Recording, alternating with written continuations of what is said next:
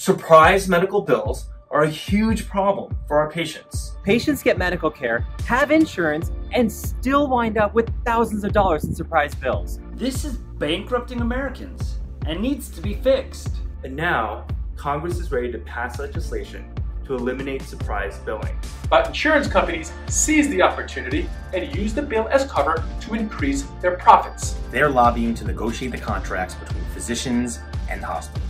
And this would be a disaster for patient care. The current bill has a provision called benchmarking, and insurance companies love this. Because benchmarking would allow insurance companies to set prices on medical treatment and drive up costs. In just 2 years, the implementation of benchmarking in California has reduced patient access to care significantly. Hospitals may actually have trouble hiring specialists. And if you have a brain bleed or a heart attack, you're going to want a specialist in your hospital. In rural areas, some hospitals may even need to close. This could change the entire landscape of healthcare.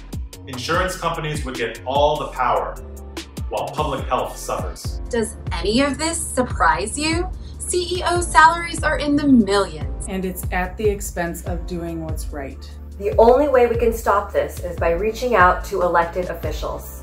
Every single one of you can help, and you don't need to be a healthcare professional.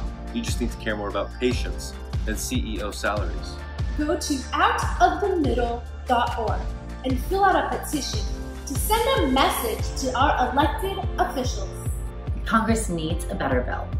Like New York's, which reduced surprise billing issues and protected patients' access to care.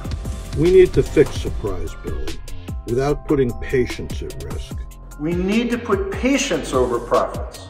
Patients over profits. Patients over profits. Patients over profits. Patients over profits.